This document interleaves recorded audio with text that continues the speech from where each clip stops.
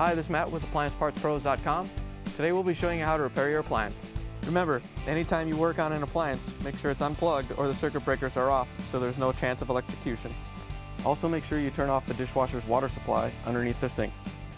In this video we're going to show you how to change out the Bosch Dishwasher Side Trim Strip. It's going to be a very easy repair and should only take a few minutes to show you how to do it. If you already have one of these, great. If not, you can click on the link below or get it at AppliancePartsPros.com. When you open up the package, you're going to get the new side trim strip.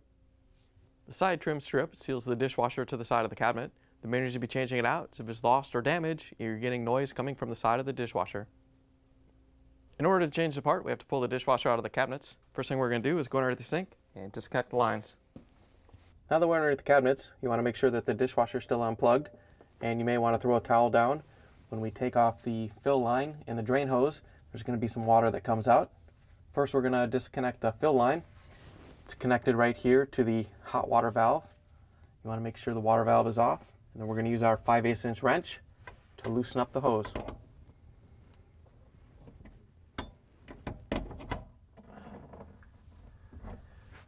Once you have it broke free, you can just reach in and unscrew it by hand. Once you have it off, you can just set it down. And then we can take off the drain hose. To take the drain hose off, you just want to follow it up to wherever it goes. It may go to the garbage disposal. Ours goes up to the air gap. Once you locate the end of it, we're going to take a 5/16 nut driver and loosen up the clamp. Once you have the clamp loose, you can pull it free and set it down. Once you have the lines disconnected, we're going to open up the dishwasher door and use the Phillips screwdriver to take out the screws to hold the dishwasher to the countertop.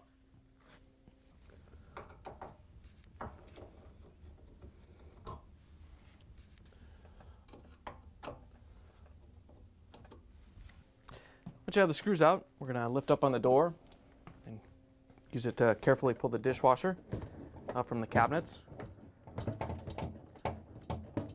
We're only going to pull it out a few inches and then we can leave the door open.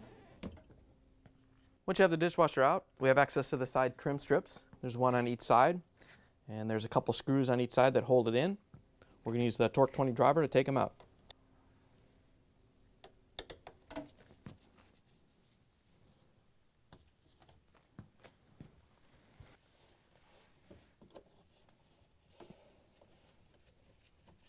As you're taking the last screw out, you want to make sure you hold on to the side trim strip so it doesn't fall off.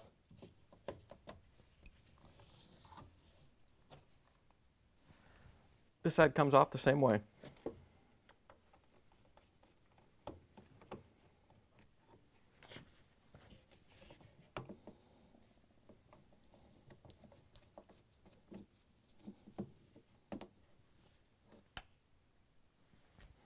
Here's the old side trim strips next to the new ones. If you already have one of these, great. If not, you can get it at AppliancePartsPros.com. There is a left and a right on the side trim strips. You want to make sure the little cutout for the hinge is on the right side. Once you have the right side, all you have to do is press it onto the frame, and then we can use the Torx 20 driver to put the screws in.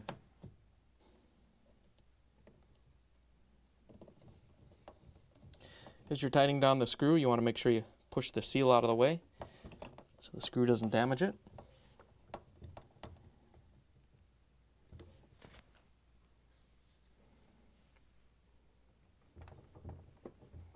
Once you have this side done, we can do the one on the other side.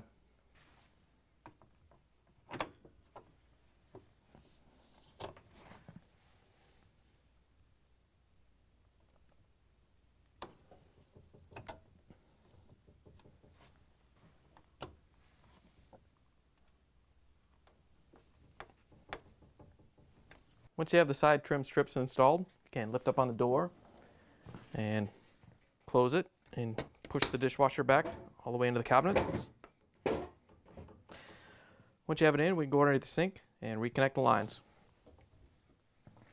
Now we can reconnect the drain hose to the air gap. Once you have it pushed up into place, we're going to use our 5/16" nut driver to tighten down the clamp. Once you have the drain line hooked up, we can hook up the water line.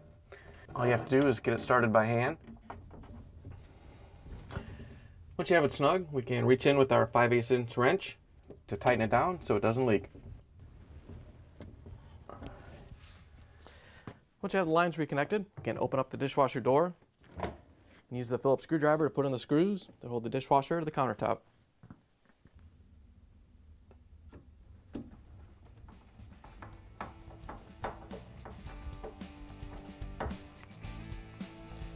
Once you have the screws in, we can close the dishwasher door.